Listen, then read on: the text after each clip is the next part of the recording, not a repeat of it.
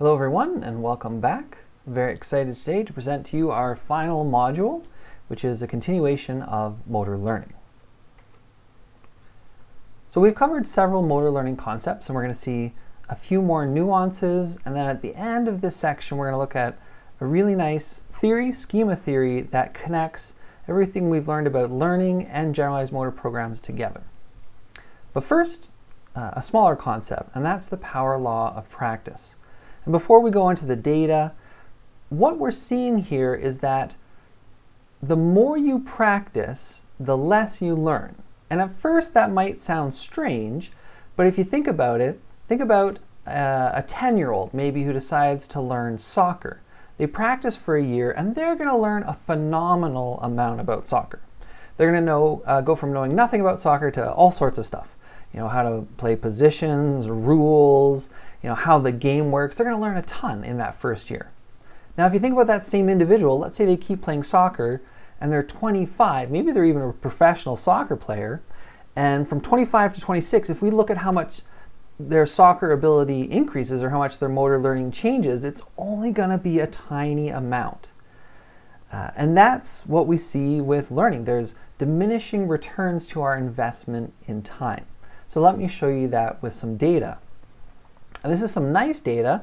It's hard, obviously, to follow individuals and measure their learning over their career. One way they were able to do that is to look at cigar rollers and how long it takes them to roll a cigar. So it's not as common anymore, but there still are some specialists in some places that roll cigars by hand. There are machines that do this, but it's kind of a luxury item to have a hand-rolled cigar. And some of these individuals, this is what they do for their entire life. So it's a little easier to find them every year, go back to their factory where they're rolling cigars and look at their performance. And that's what we're looking at here, some data. So this is how long does it take to roll a cigar, and this is the number of cigars that the individual has rolled. And a cigar roller rolls about 100 to 150 cigars a day. So if we look at it, early on in practice, not sure how many trials there's been here, it takes 25 seconds to roll a cigar. Maybe that's within their first year of learning this task. And then what happens is they quickly get better and better, so the time to roll a cigar gets shorter and shorter, but then you can see here it plateaus. And there are several reasons for this. One is that it's hard to get that much better at rolling a cigar, just like it's hard for LeBron James to get that much better at basketball. But for these elite performers like a cigar roller or LeBron James, these tiny improvements in performance can be significant at their level of competition or for these master cigar rollers. So if we look at this data, we can put it here on a logarithmic scale so we can see these time changes a little bit easier. So when a cigar roller had produced 10,000 cigars, it takes them about 25 seconds to roll a cigar. And then if we look, okay, they've got 900,000 more trials, or a million total trials of practice, and it's taking them about, let's say, 9 seconds to roll a cigar. Well, if you look at the change from 1 million cigars to 10 million cigars, 10 times the amount of initial practice, there's some improvement, but you can see it's very small. They've gone from 9 seconds to maybe 7.5 seconds. And that improvement in performance, that's what we see when we invest time into learning skills. The amount of learning gets smaller and smaller and smaller. In some ways, you can think about it as there's not that much left to learn, or in another way, there's capacity limits on our human performance. We're not robots and we can't get this time down to 0, for example. So that we call the power law of practice. And we also see the same sort of thing if you're studying for a class. So if you put in, say, 10 hours to study for a test, if you hadn't studied, maybe you would only get 50%. You put in 10 hours, maybe that bumps you up to a 70%. Well, if you put in another 10 hours, what you probably wouldn't see is your grade go up the same amount, say from 50 to 70 and then 70 to 90. If you put another 10 hours, there's going to be diminishing returns, so you might go from a 70 to an 80. Put in another 10 hours and you're probably not going to go up 10% again. Maybe you only go from 80 to 85.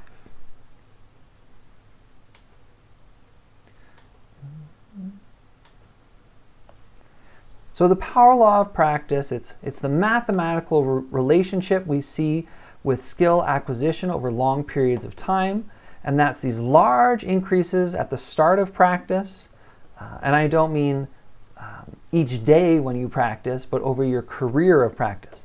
So large increases early on in the career of a cigar roller, or huge increases in practice when LeBron James in his first year of playing basketball, and these improvements get smaller and smaller the more the individual practices. So you can imagine LeBron James, I'm not sure how many years he's played basketball now, but if he puts in one more year, maybe there's a tiny improvement in performance. So how can we apply the power law of practice? And one way is with constrained induced movement therapy, which is sometimes abbreviated CIMT. And this is something that's seen in physical therapy. Now, let's think about the most common way it's used, and that's in stroke rehab. So often when you have a stroke, one side of your body is more affected than the other. So let's say, checking this, my left arm. So my left arm, let's say it's relatively unaffected, and my right arm has been hampered by the stroke, and they call that your paretic arm. Now, what's tempting in this case, you can imagine you wake up one day with a good arm and a bad arm, you're probably just going to use your good arm because it's much better than your bad arm. But the problem with that is if you don't use your bad arm, it's never going to get better. And what we need to see is extensive practice with our bad arm. Initially, we'll see large improvements in performance, but we need to continue practicing. There'll be diminished returns, but we need to keep investing time to get that arm back up to its previous capability, or at least some sort of satisfactory level of function. So what is CIMT? Well, it's kind of funny. It's a fancy name, but it's really putting something like an oven mitt on your good hand, and that forces you to use your bad hand. So it's kind of a constant reminder, no, don't rely on your good arm. Use your bad arm, and you put in a ton of practice. There'll be diminishing returns, but we're going to force you to keep practicing to improve its function. Now, I've been critical on some other types of science or pseudoscience, so it's only fair that we look at the evidence for constraint-induced movement therapy. This is a meta-analysis, and at the end here it says, kind of a conclusion, these meta-analyses findings indicate that evidence for the superiority of constraint-induced movement therapy in comparison with other rehabilitative interventions is weak. Information on the optimal dose of constraint-induced movement therapy and optimal time to start constraint-induced movement therapy is still limited. So first, this doesn't sound so good, but there are some good things in here. So first of all, in these studies, they have compared CIMT to typical therapy. And with medical research, that has to be done. If you invent a new drug, you can't just say, hey, does it work better than nothing, unless there's no drug currently available. You need to show that your new drug is better than the typical drug. In this case, is CIMT better than regular therapy? And it's saying that there's weak evidence that CIMT is better. So if it was just as good as normal therapy, that's in a way okay, and there's some evidence that it might be a little bit better, and that's helpful. The latter part here is a reality of doing studies in the real world. A lot of the research I do is fairly reductive. We try to isolate one thing, we study it in the lab. In the real world, things are far more complicated. So it says information on the optimal dose of CIMT, so how long should you wear the oven mitt? And the optimal time to start CIMT, should you start this the day after your stroke, a week later, a month later? When is the best time? And they say the evidence for this is limited. And that's really a practicality, because if you wanted to study CIMT, ideally you would get 100 or 1,000 people that have the exact same stroke. Now that probably never happens. It's like trying to find 1,000 snowflakes that are the same. Everyone's stroke is a little bit different. So we're losing control on an aspect of the study. The other thing is, ideally, we'd want to say, okay, well, we'll get people with similar strokes, and with this one group, we'll have them start therapy a week later. Another group, we'll have them start a month later, and then we can see, you know, which is better, a week later or a month later. And that's a fairly good design, but it might not work out in reality because individuals will always vary in their adherence to those protocols. You know, maybe someone who starts at one time, they then go on vacation for a week, and on vacation they don't do their therapy. There could be many reasons that people don't stick to the schedules, and you know, people aren't trying to ruin research, it's just difficult to follow these set schedules. So that's why the evidence is likely limited for these things, because it's very hard to nail down those sorts of details in studies. So that's a little bit about the power law of practice.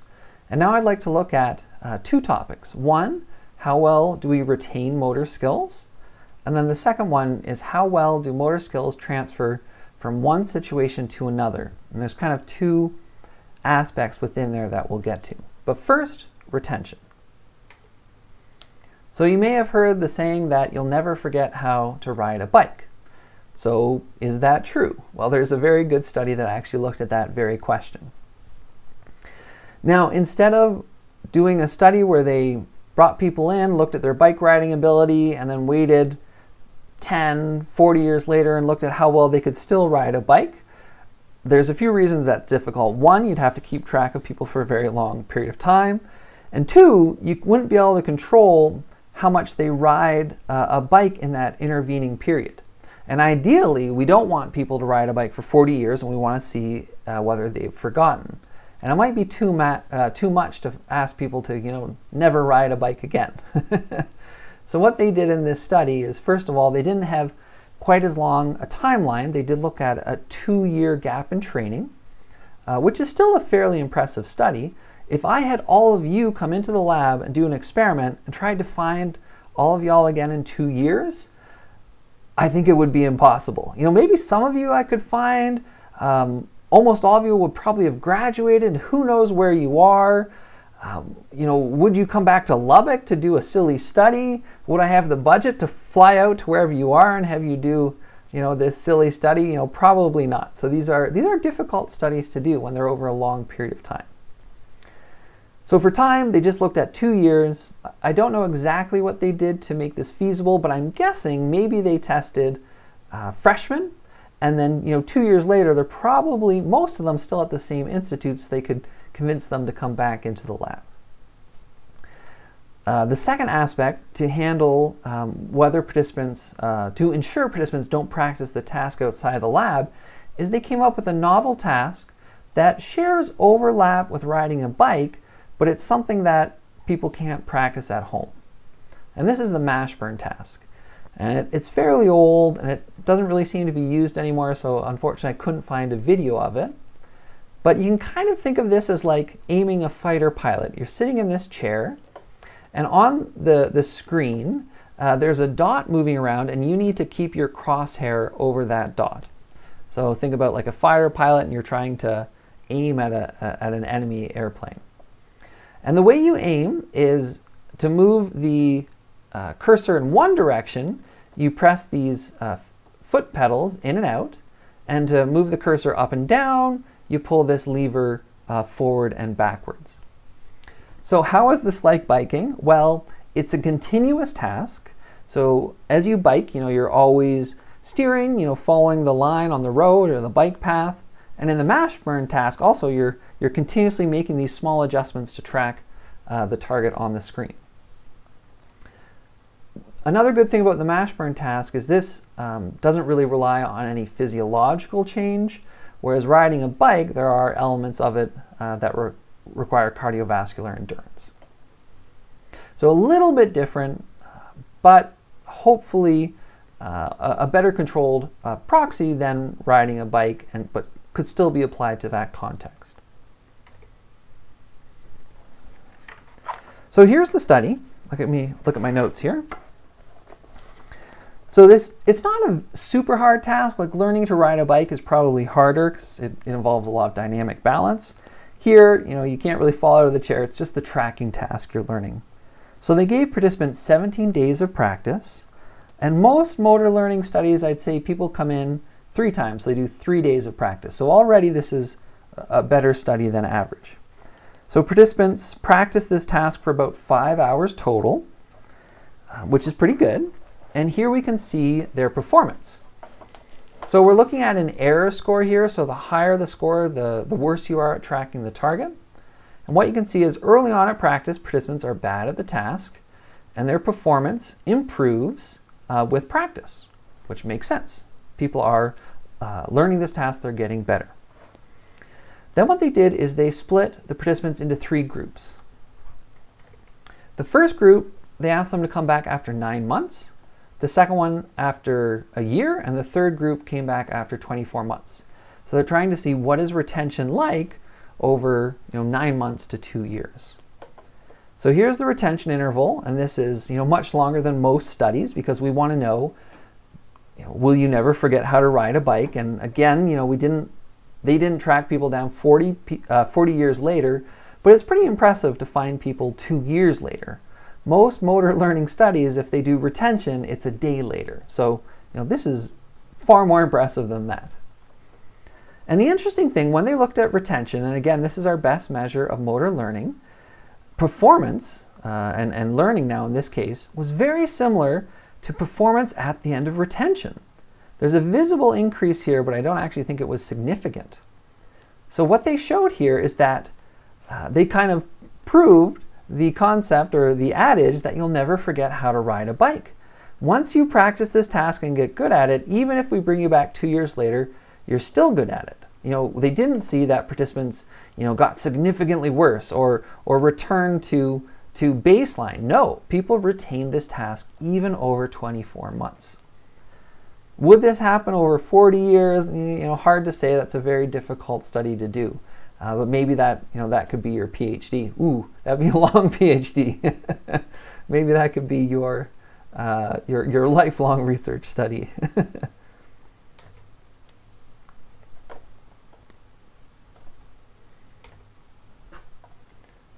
So what they showed here was for a continuous task, something like bike riding or continuously tracking a target in the Mashburn task, or you can't see mine, but I've got my legs out here to hit the pedals. Retention is extremely good. And they've done other studies with other continuous tasks, and they've shown similar results in those. Incredible retention. Now if we look at the other end of the spectrum of motor skills, we have continuous skills and we have discrete skills. So a continuous skill or task, the idea is that it begins and then it goes for a long time. There's some subjectivity there, and then it ends. So biking, for example, swimming, running, there's a start, there's an end, there's a long period in between. Discrete skills in sports might actually be more common. Again, there's a start and an end, but the idea is there's a short period of time in between. And baseball has lots of these. So think about a softball pitcher, they start the pitch, they end the pitch, and there's, a second between the beginning and the end. Or the batter, they begin to swing, they end their swing, short seconds, between those two events. So how well do we retain discrete skills? In this study, we're going to see another kind of odd task, and this one's maybe even further away from, so in the previous experiment, the Mashburn task was kind of like bike riding. The task we're going to see here doesn't really look like anything from baseball.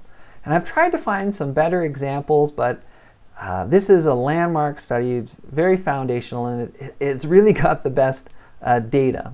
But the principles from this do apply to discrete motor skills that are more sport-like than what we're going to see here. So what was the task? Well, participants came into the lab, and in front of them was a board, and it had 8 buttons on the inside and 8 buttons on the outside. And what they were told is that you would press first a button on the inside, and you had to guess which button it went with on the outside. So the participant didn't know, but there was a mapping, a correct mapping between inside and outside buttons. So if we look at the 12 o'clock button, the correct button to press on the outside after you press this button is the button at 6 o'clock. So to figure this out, participants just had to guess. So imagine a participant comes in, and maybe you could pick any of the inner buttons, but maybe we'll run with this 12 o'clock example. They press this one, and then maybe they decide to press the 12 o'clock on the outside ring, and they would get an unhappy tone that says, nope, that was not the correct one. And now they're welcome to guess another one, and you could pick any other one to go with, but if you want to figure out what this is, you might want to be a little strategic with it. So maybe you pick this one, and you could pick any of these. Maybe you'd go in a clockwise manner, or maybe you happen just to guess correctly and go with the 6 o'clock one, and then bing, you'd get a happy tone. Yes, that's a correct match. So it's a discrete motor skill where you press two buttons, start, stop, short period in between, and you're also trying to remember the buttons on the inside, which ones on the inside go with the ones on the outside, and you have to figure out all 8 mappings. Here's performance on the task, and the way it worked is you had to keep doing the task until you got it correct twice in a row. So you could do all 8 of the inner buttons with the outer buttons sequentially all in a row correct, and then do it again so you get 8 out of 8 twice in a row. So you can see if we look at the very start of practice, on the very first trials, participants, they did horribly, and that's because they didn't know the mapping. That's what they had to learn. So their performance is about 1 out of 8, and that's what you'd expect from guessing. So if you guess on a to E multiple choice, if you're just guessing, you should get 20% or 1 out of 5. And here, if you've got 8 options and you just guess as they were, then you should score about 1 out of 8. But participants did learn this discrete skill. You can see with more and more trials, they got better and better. And on average, it took 63 trials for participants to be able to do this correct twice in a row. So I said, okay, they're learning to a criterion. I said, okay, take a break, retention, and we're going to bring you back to the lab and see whether you've retained this discrete skill. We are going to see long-term retention like in the last study, but they actually split the participants up into several groups. So one group, they actually just said, okay, come back in 1 minute and try the task again. So very, very short retention. And you can see here, there's that 1 minute group. They came back and they again said, okay, how long will it take you to get this correct twice in a row? And they could do it right away. So this group, they have retained what they learned after a 1 minute break. Maybe not surprising. But check out our next group. 20-minute break, bring them back, and look, we already see some evidence of forgetting. They do not start out perfect. They're getting 7 out of 8, so they have retained some of their knowledge, but they've also lost a little bit. And it takes them 1, 2, 3, 4, 5, 6 trials to get back to the same performance, 8 out of 8 twice in a row that they saw in the previous block. So the first thing here is this is very different than riding a bike, where after 2 years you seem to retain all of your abilities. With the discrete skill, you take 20 minutes off and you've already lost or forgotten some of that motor skill. And it only gets worse the longer the retention interval. So here this is 2 days later, 7 weeks later, and this is most comparable to the retention in the previous study 1 year later, and look how horrible this group is. They're back to performing at chance, 1 out of 8. Now you might think they've forgotten everything because they're back to being as bad as they were when they had never done this task before. This we don't necessarily see for all discrete skills. So if you're a baseball pitcher and you take a year off, yes, we see evidence of forgetting, but you don't necessarily forget everything you learned. This is a little bit of a weird task, and that may be why performance drops so low in this experiment. But have they forgotten everything? No, they haven't. We can see some evidence for that. So remember that initially it took them 63 trials to get 8 out of 8 trials in a row? Well, what they did after they brought this group back after a year is they had to keep practicing until they got back to getting 2 trials, 8 out of 8 in a row. And see, now it only took them 36 trials. So initially it took 63. How long did it take for them to, we could say, relearn or remember this task? Well, it only took them 36 trials. So that's evidence of some retention of the discrete skill. If you were once a baseball pitcher and you try to do it a year later, it's not going to be completely gone, but you're going to be fairly rusty. And you're going to have to remember or relearn that skill. And that will occur rapidly, much faster than it initially took you to learn that skill. So across these 2 studies, we see a very interesting difference. First, great retention of continuous motor skills, and that's contrasted with poor retention of discrete motor skills. And this has been seen over and over in even more sport-related tasks. So if you think about the adage, it's true, you will never forget how to ride a bike, but you can throw in here, you will forget how to hit a baseball or throw a football, for example.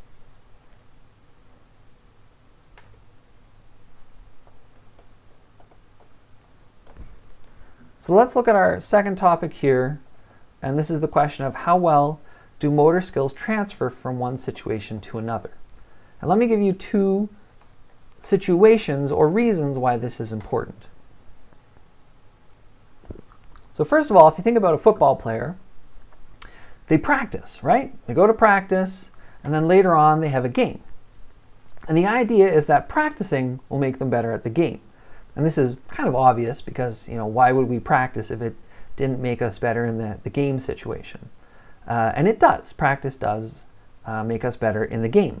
But what can we do to optimize the amount of learning that transfers from practice to the game? How can we invest our time in practice in the most efficient manner? And with all of us, we only have so much time. And with elite athletes, this is even more of a predicament because you could say, well, the professional football player, you can practice all day. Well, there's also a limit to how much practice your body can take before you're going to break down and be injured.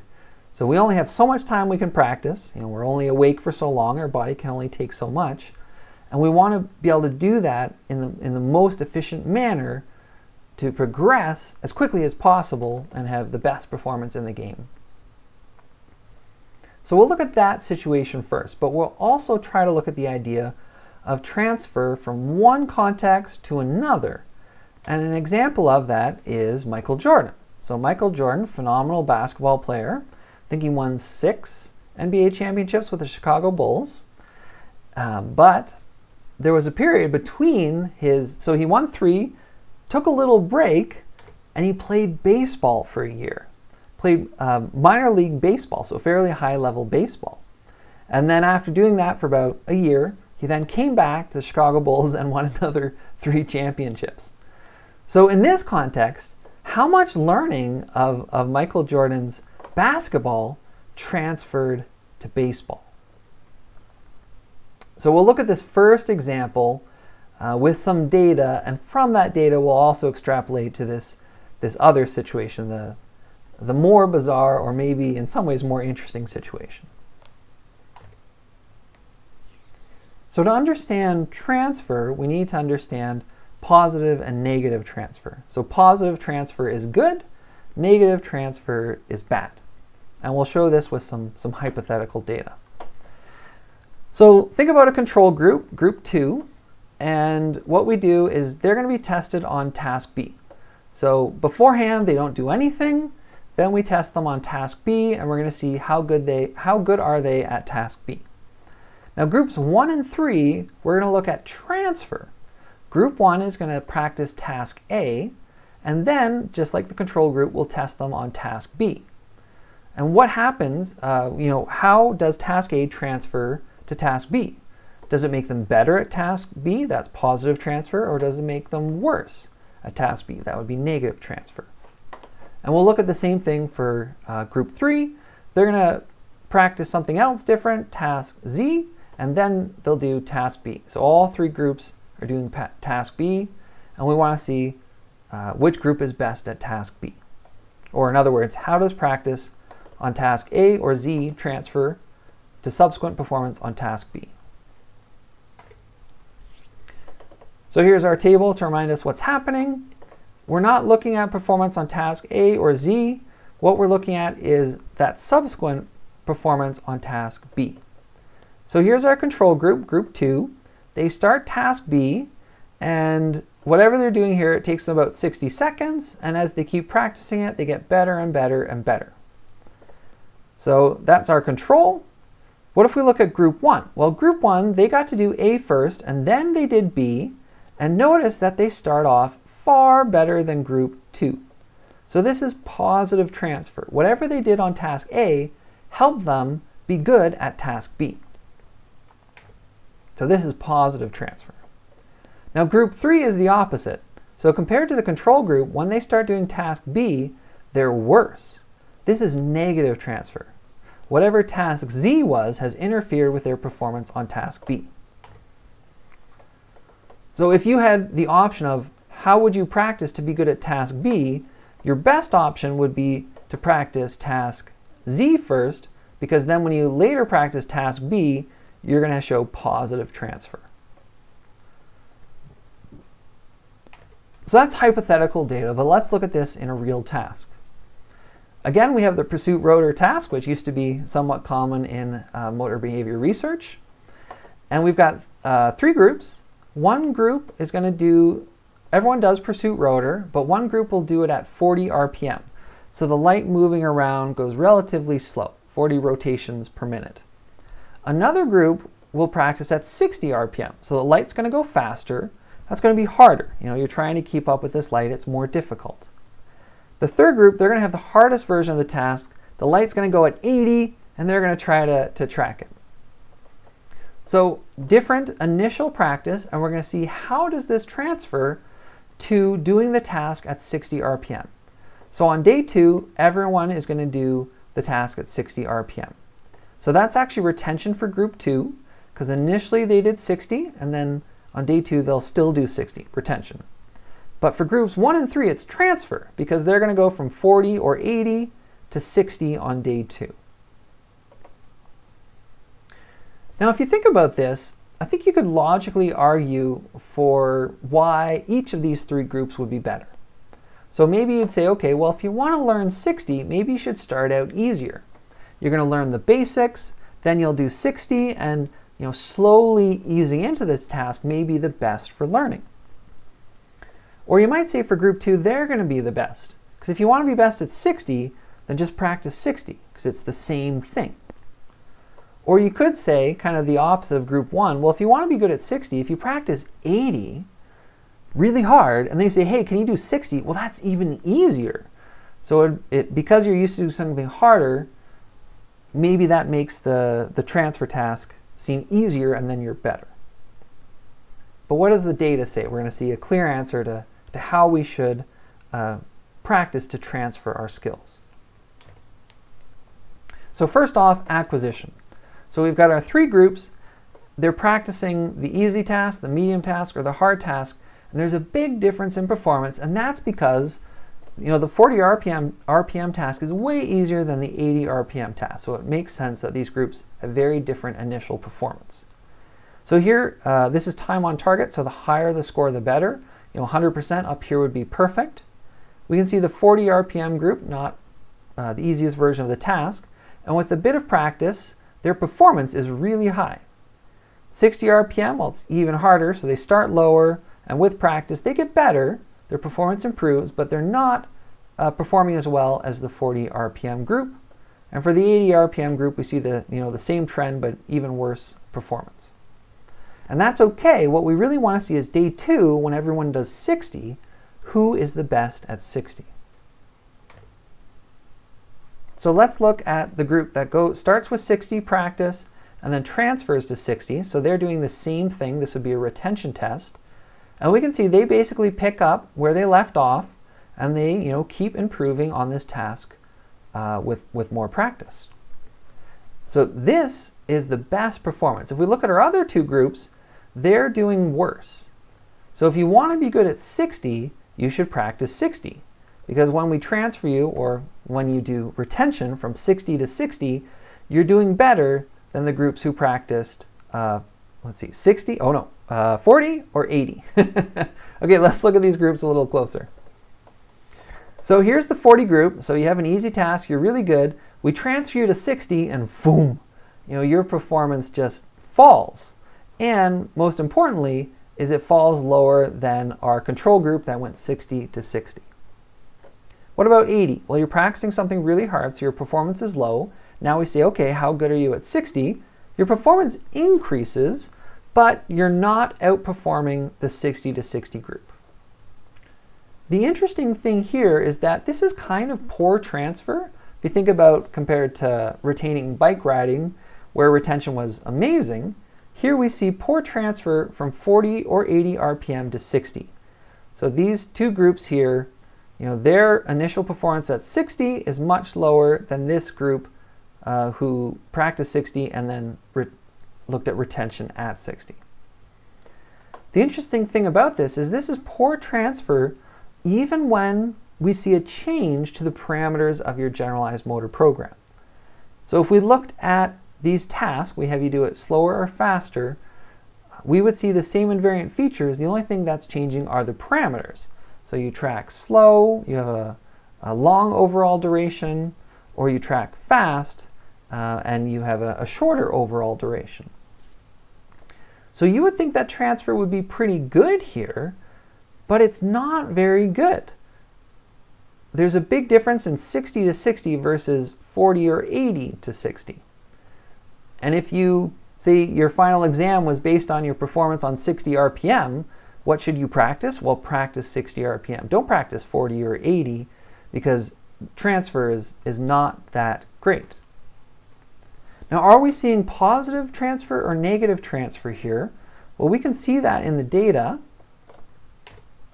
If we look at the initial performance of this group, so this is what your performance looks like if you've never done 60 before and you practice it.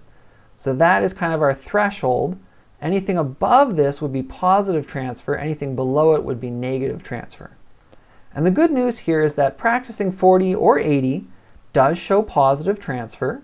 We're above this line. We're better than the group who started with 60. So, thankfully, practicing 40 or 80 doesn't cause negative transfer, but it's not as efficient as just practicing 60 and then retaining 60.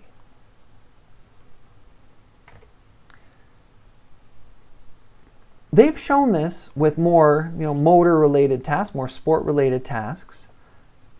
And the importance here of how we can apply this to how athletes, musicians, dancers should practice. What we see generally is the amount of transfer depends on the similarity of the task. And if you want to be good at 60, you should practice 60. Same generalized motor programs, same parameters. And that's why in sports, when athletes practice, what's ideal is if they practice exactly like the context that they're going to see in the game. And one way to do this is to have an inter-squad scrimmage. So make it as game-like as possible. Now, if you make practice different than the game, if the parameters of your generalized motor program change, then you're not going to transfer as much. So if we think about baseball, let's say you do batting practice. Ideally, you would face a pitcher from your team throwing like he would in a game. So that sort of practice will lead to the best transfer to the game. If the pitcher instead says, you know what, I'm going to throw at half speed and I'll always throw it in the same spot. Or maybe you do batting practice against a batting machine. There is some value to that. You are practicing your batting generalized motor programs, but it's different parameters. It's a slower swing. And because of that, what you might think is a small difference, you're not going to transfer as much to a game scenario. So generally, we want to make practice as similar as possible to the performance situation. There are times where we might stray from that. So maybe you're not trying to learn the motor skill per se, but you're trying to build up an athlete's confidence. Then it might be helpful to have them bat at half speed because they're going to see really good performance. But generally, To optimize transfer, we want to practice as similar as possible to game or performance situations. A few other applications to that within industry. When they look at training pilots, ideally you would put them in planes, send them up and practice. But that can be risky. If you've never flown a plane before, you might not want to take that big leap. It's also costly. Flying a plane is expensive. And let's say you want to practice something dangerous, like landing during a lightning strike or with one engine out. Well, you might not be able to achieve that. It might not be safe to practice that. And that's where these simulators come into play. And they have very realistic simulators. So this one's on these hydraulic legs that will move the same way the airplane would, to make it as similar as possible to the actual in-flight experience, to optimize transfer.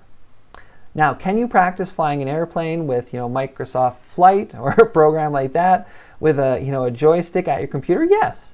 And you will learn some from that situation, but not as much will transfer from that to flying a real airplane as it would for these super realistic flight simulators that really make sure that you're using the same generalized motor programs with the same parameters. To me, this looks just like a real cockpit. If I didn't know it was from a simulator, I would say that's just pilots flying an airplane. But this is an actual simulator, and actually behind them, this is the individual kind of controlling the simulation. So if he wants, he could put some parameters in here like, ooh, let's have lightning strike the left engine and see how these pilots perform.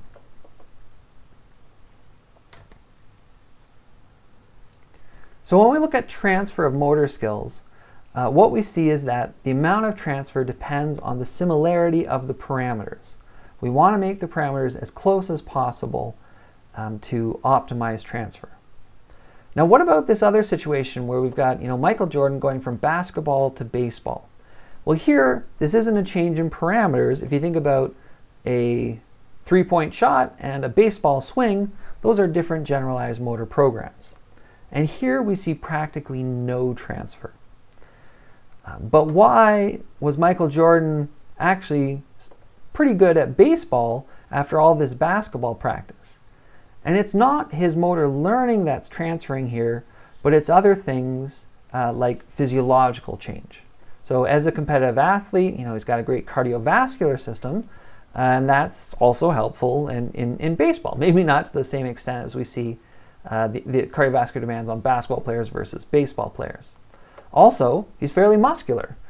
Basketball involves arm, leg movements, so does baseball. And the musculature in one sport is helpful in another sport. So although we see practically no transfer of motor learning from one sport to another, we do see physiology transfer. And remember, that doesn't fall into our definition of motor learning.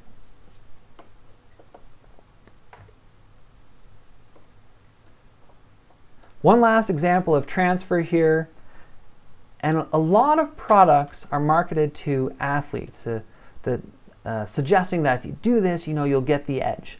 And I think this is very tempting for athletes because they're looking for small improvements in performance because those are very meaningful to them. Think about a 100-meter sprint. If you increase your time by milliseconds, that can change whether you're on the Olympic team or not on the Olympic team. And one example of one of these products is Dynavision. This is something that at one of my prior universities they had in a physical therapy lab, which kind of makes more sense to use it in that context, but it's also marketed towards athletes. Let me see if I can find my quote here about Dynavision.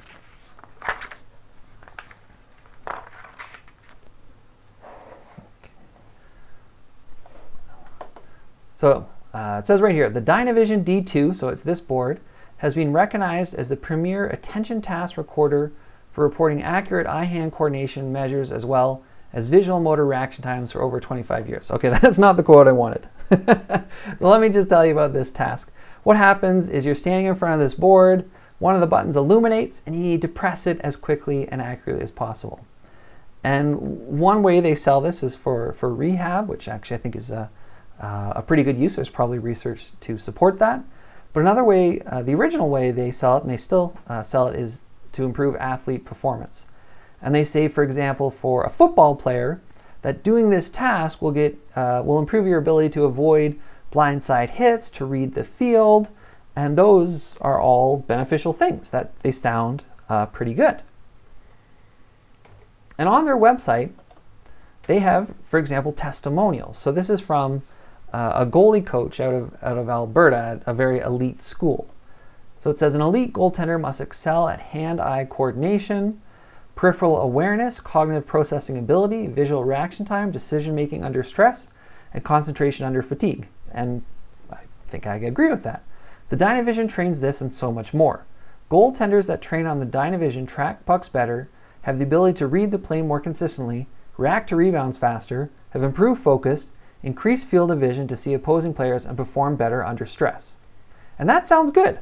You know, if I were a young, just sub-elite goaltender going to this school trying to make that next step, and the head coach says that this is what happens, that sounds fairly convincing.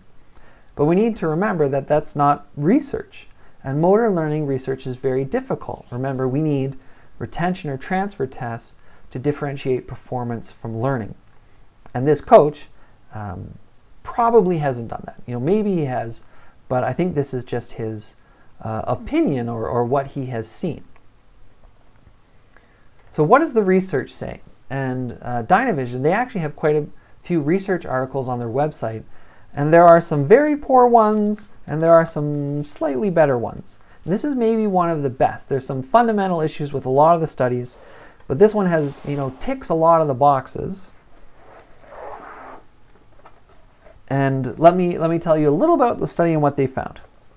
So here, they looked at youth field hockey players, and one critical thing they had was a control group. So probably half the team didn't do Dynavision training, the other half did do Dynavision training, and they wanted to see what happened in their on-field performance between these two groups.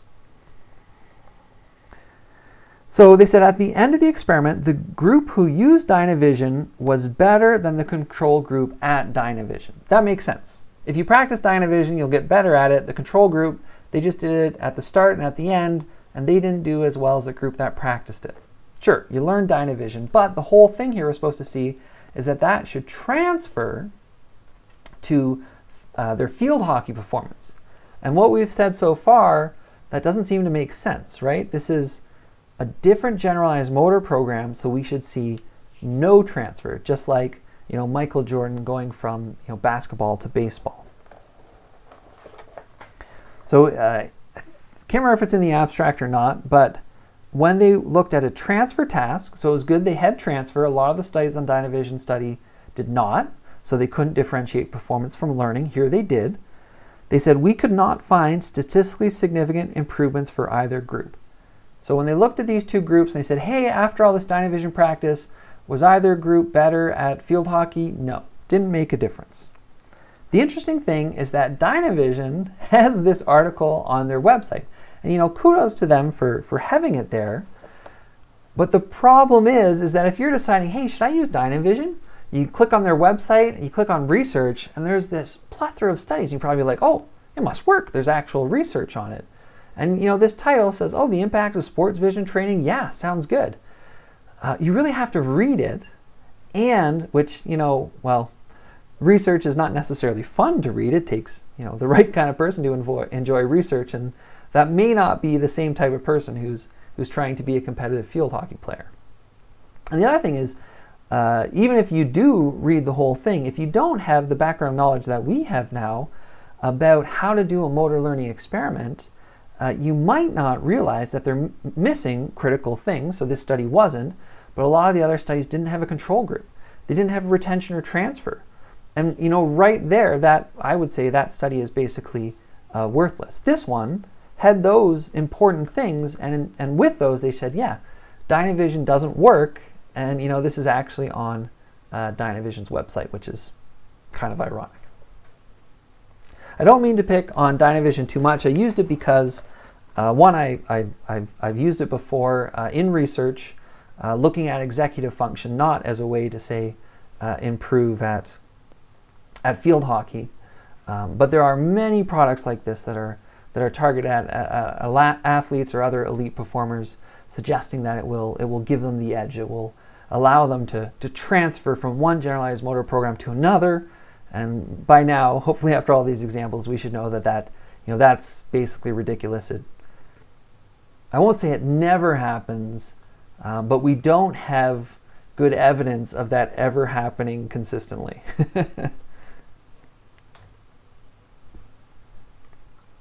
So if you'd like to do some practice questions at this point, there are a few on the power law and retention and our latest topic, transfer.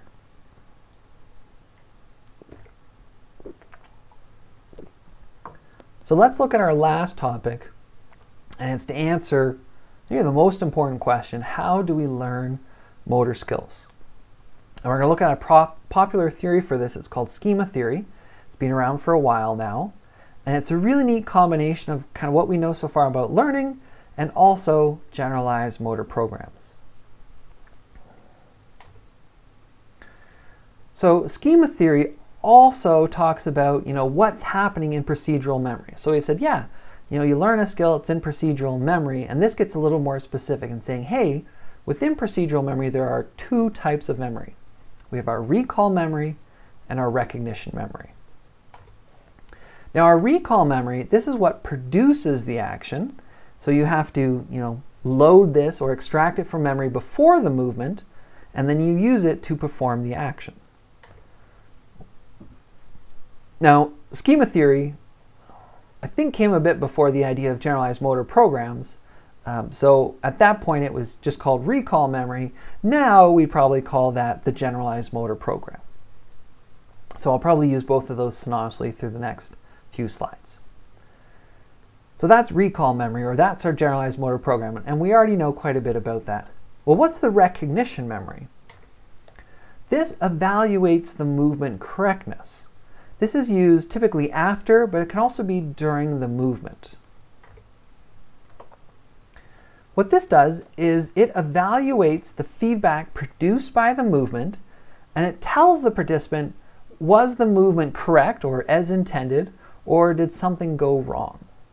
And we'll look more at these two types of memory. Generalized motor programs we already know a bit about. The idea of recognition memory is newer for us. So recall memory, generalized motor program. Within schema, though, it talked a little more specifically about the idea of parameters and invariant features. And here it said there are really two things at play. One, the initial conditions. So before you make the movement, what sort of initial conditions are we in? We'll look at an example of this soon. And then two, the parameters. We need to set the parameters for the movement we want to make. So parameters we've seen, initial conditions, new for us. Recognition memory, there's two more sources of information here. Sorry, I forgot to mention these. These are the four sources of information that are integrated with these two types of memory. First, we have the environmental outcomes. So if you throw a baseball, the environmental outcome is the ball traveling through the air, the flight it takes, and how far it goes. So that's the result of the movement. So if we think about a free throw situation here, this player shot a free throw and the environmental outcome is a miss. He's missed the basket. The other thing, the other outcome, are the sensory consequences. So how did that movement feel? So if we think about a basketball example still, so if you've played basketball a bit, there are times maybe when you've shot the ball and you can tell right away that it's a good shot. Or you maybe can tell that, no, that was way off. And that's your recognition memory. It's recognizing the sensory feedback coming in and saying, yes, that was good, or no, it wasn't, even before you see the actual environmental outcome of the movement. This can be how it looked, it felt, it can even be sounded. So a baseball is a good example here, or tennis. When you hit the baseball or the tennis ball in the sweet spot of the bat or the racket, it has a different sound to it. And from that alone, you can say, ooh, that was a good sound. My recognition memory is telling me that I I've hit the ball, be it baseball or tennis, well. So let's put some examples to this. Let's look at a full example of schema theory. So let's run with the baseball example. So you're going to throw a baseball, and you need to set the parameters. So you say, okay, the parameter in this case is related to, say, the distance. So we need to scale our relative force. And then what will happen based on the relative force is that ball will travel a certain distance. And here we see examples of individual trials. So on this trial, you can see there was, moderate force or medium force, and that allowed the baseball to travel a medium distance. So that's one trial, and that kind of gets saved as part of your recall memory. Then maybe on another trial, there was much more force. We've got high force, and what happens to the ball? Obviously, it's going to travel a much longer distance. And with practice, we get these individual trials that form the recall memory. And here we can think of it as the relationship between relative force and distance. So how does this change with practice? Well, let's say you've thrown a baseball 10 times. Well, you've got these 10 different examples of how force relates to distance, or any parameter relating to the outcome. And after 10 trials, you have kind of a basic relationship forming between force and distance. If you then do a lot more practice, so 50 trials or maybe even 5 million trials, with increased individual trials, what we end up building is a better or a more refined relationship between, say, force and distance. And here I think I tried to show that these lines, I wish I'd put the equations on for them, because here it does change. It's not, after 10 trials, you haven't necessarily figured out, you don't have a perfect recall memory. That recall memory gets better and better with more and more practice. Okay, what about initial conditions? So that's really just parameters, which we all already know a lot about. And in this case, these are generalized motor programs, and you might use the same generalized motor program to throw a baseball, a tennis ball, or a wiffle ball. And depending on which one you're throwing, that could be considered an initial condition.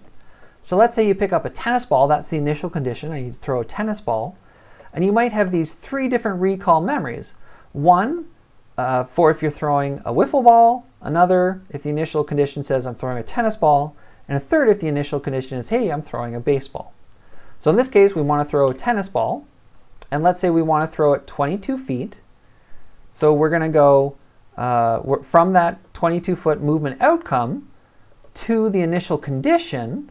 So we go till we hit line 2 here for our tennis ball.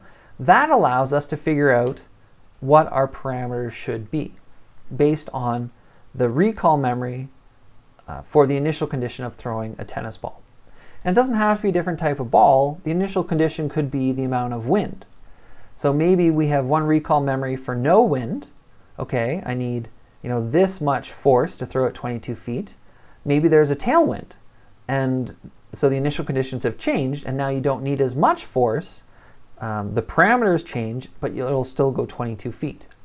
And conversely, maybe there's a headwind, so we got to fight against the wind. So the initial conditions are different, and to throw at 22 feet, we're going to tweak the parameters. So that's our recall memory and how parameters go into it, which we've seen before, but also this concept of initial conditions. What about the recognition memory? And this is newer. We haven't really seen this before as we had seen generalized motor programs before. So let's run with this example of the initial conditions throwing a tennis ball. So this is it's not our recall memory now, this is our recognition memory. We're going to say, hey, we want to throw it 22 feet. So we'll say that's, point A on this line. So we're going to go up to our recognition memory that says, yeah, if you want to throw it 22 feet and it's a tennis ball, that's here. Now when we go over, instead of this telling us what the parameters are going to be, it's going to tell us what the sensory consequences will be. And this would be the environmental consequences. So the ball should land 22 feet away? And what does it feel like when we throw the ball 22 feet? Now, when we make that movement, if these expected sensory consequences are different than the actual or the action sensory consequences, then that triggers our brain to say, hey, that's an error. I was expecting these consequences. It should feel like this. It should go 22 feet. And it felt weird, and it only went 10 feet. That kicks in kind of closed loop control for motor learning. Then on subsequent trials, we can make a correction. Or that might trigger learning to our recognition and recall memories. Maybe what we expected wasn't very refined yet, and we're going to update our recall and recognition memory from what has occurred on this trial. So schema theory, we've got two types of memory, and the idea is that these both are exist within procedural memory. We have our recall memory, which we can really think of as our generalized motor program, which of course has parameters. Invariant features didn't really play a role here, but those would still exist. And then the new thing is that we also need to kind of determine the initial conditions. What type of ball are we throwing? What's the wind like?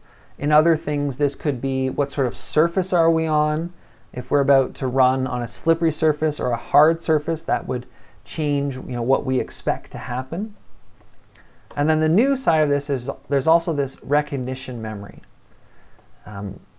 This allows us to predict the environmental outcomes. So what happens when we make this movement? And then what does it feel like when we make the movement, the sensory consequences? And when the actual movement differs from our predicted environmental or sensory outcomes, that's when we know that an error has occurred, and that can either lead to learning, refinement of our recall and recognition memory, or changing parameters on the next trial. So schema theory is fairly well accepted. It's fairly widely supported with lots of research, and that's why we call it a theory and not, say, a hypothesis. A hypothesis is just something that we're predicting that makes sense, but we don't know yet whether it's true. When something becomes a theory, that's when there's a lot of evidence that supports it. And there's a lot of confusion in popular culture around the difference between a hypothesis and a theory. And one example of that is a conspiracy theory. So it really should be a conspiracy hypothesis, because it's just something that makes sense, maybe kind of in an out of in an unusual way. There's some logic to it, but we don't know whether or not it's true.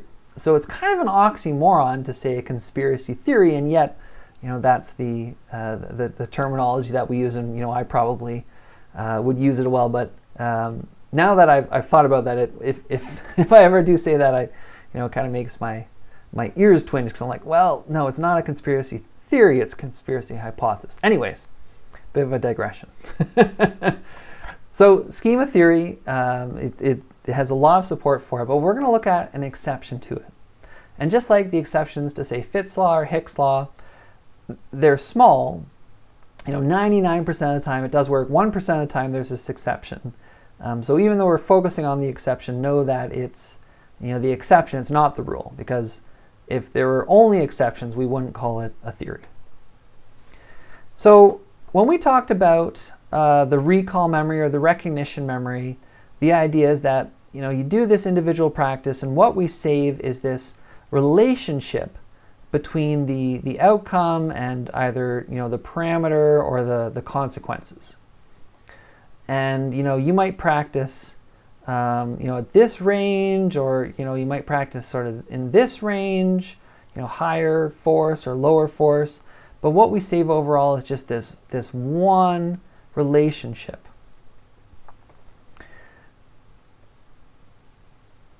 Where we see the exception is in a highly practiced skills at a very specific situation. And the first example we're going to look at is the set shot. So like a free throw shot in basketball, and the free throw line is 15 feet. So if a player practices free throws or set shots, they go to the free throw line and they shoot free throws. I don't think basketball players say, oh, well, I'm going to practice free throws at 20 feet or at 10 feet. At least that's not something I've heard of. If you're a basketball player and you do that, let me know. But I think conventional wisdom, if you want to get better at set shots, you practice at 15 feet. And what that would look like, if we're talking about the recall memory, is a massive amount of practice at 15 feet. And maybe every once in a while, or maybe never, would you have practice at these other movement outcomes. But schema theory still says, you're just going to have this one recall memory or one recognition memory. There could be a few based on initial parameters, but you're going to use this relationship regardless of whether you're at 12 feet or 10 feet or 20 feet, even though you don't normally do that. So in this very interesting study, what they did is they got university basketball players, so fairly experienced basketball players, and they had them do set shots from 9 feet. I think they went back in 1 foot distances to all the way to 21 feet. And this would be a little odd for the basketball players because they're used to doing set shots at 15 feet. Now they didn't let them switch to a jump shot, which you would practice all over the court. They always had to do this set shot, this free throw movement from these different distances. And what they looked at is the percentages of shots made at each distance. Now shooting from 9 feet is easier than shooting from 21 feet. So these players, they should have higher percentages at 9 feet, and then as it gets further and further, their shooting percentage should decrease. And what they're curious about is, what does this decrease look like, and does anything weird or special happen at 15 feet, where they've had massive amounts of practice? Now schema theory just says that it should decrease with distance, because you're always using the same recall recognition memory. 15 feet, even though you've got a lot of practice there, you still have one recall memory, one recognition memory, and you should be using that regardless of the distance. If it's the distance where you typically practice or if it's a different distance.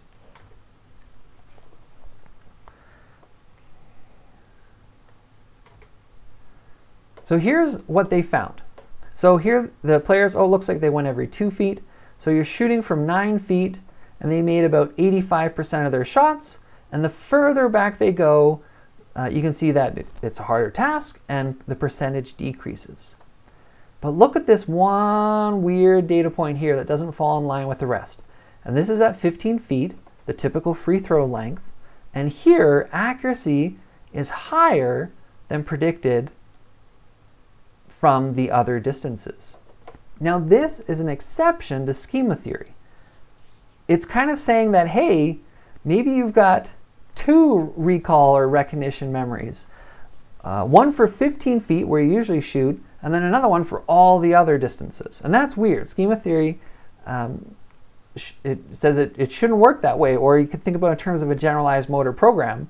Here we've just changed the parameters, and yet performance is vastly different. So it's like 2 generalized motor programs, and that's weird. It doesn't make sense for generalized motor programs, and it doesn't fit within schema theory. In a second experiment, they said, okay, well, do you always see this at 15 feet? What if we have players do jump shots? Now, jump shots you do practice at all sorts of distance, because at the game you might do, a 2-foot jump shot, but you also might do a 3-pointer jump shot. And here they expected the same sort of pattern where, close up, you should have high accuracy, and it should decrease as you go. And schema theory predicts that 15 feet should look like all the other distances. And in this case, the data actually supported schema theory in that 15 feet did fall in line with the other, with the decreasing percentage as distance increased. So for jump shots, we do see schema theory. It looks like you've got this one recognition, this one recall memory. But there's something about massive practice in a specific situation that causes a difference where you're better than predicted by further and closer distances.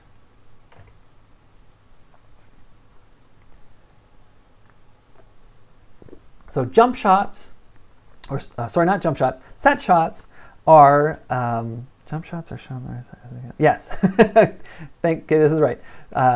Jump shots do support schema theory, set shots or free throws do not. It's not just jump shots, or sorry, it's not just set shots that violate schema theory. Any sort of task where you have massive practice in a narrow context. And these, for some reason, have been labeled as special skills. It's an older term, so it's, it's not supposed to mean electronic special skills, like email. But an special skill, the definition is massive practice in a narrow context. So set shot, yeah, you practice probably all the time at 15 feet. Another example, though, is pitching from the mound. So when a pitcher practices, when they're younger, the mound's a little closer. Actually, there's not even a mound, or, well, let's see, I don't know my baseball terminology, because the mound, the whole thing, occurs in older ages. At first, it's just flat with the rubber. See, I don't know the name of it. Anyways, it doesn't take too long for baseball pitchers to always be pitching at the same distance. And if we look at how accurate are they from pitching from the mound, they'll be more accurate than predicted if we have them pitch further and closer. So you imagine, that basketball line that we saw, and at pitching at the mound, they would be better than predicted by those other distances. Let's look at a second example, archery. It's also considered an special skill. So in this study, they looked at indoor archers, and in these specific indoor archers, the distance they competed at, I don't know if this is the case for all indoor archery, but it was 18 meters. And what they asked them to do was shoot closer, 15 meters, 16, 17, their standard distance, or further than what they normally practiced.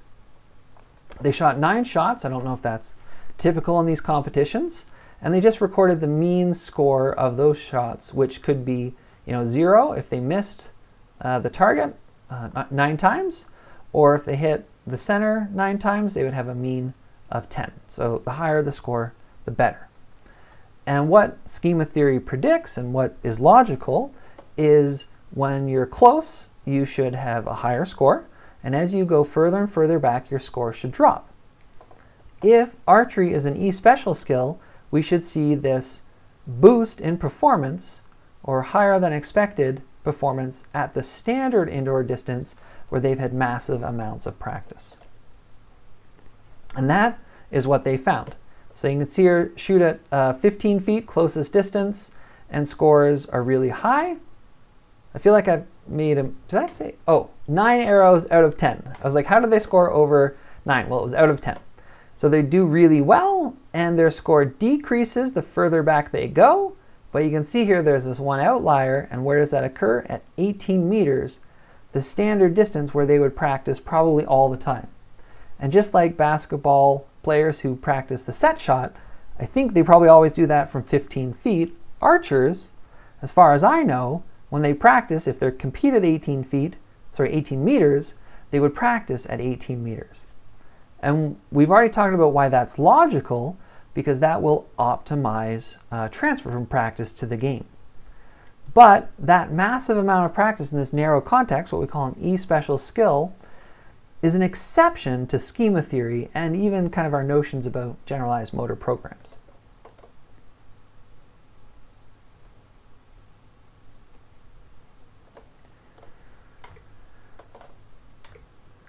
So finally, in the practice questions, there are some questions that focus in on schema theory and special skills, which are an exception to schema theory. All right, well, thank you, everyone. That is our final module. It's been great having you in the course. Some of you I've been able to meet online over email. Others of you I didn't get the chance to meet, but if you are on campus in the next semester, feel free to swing by and say hello.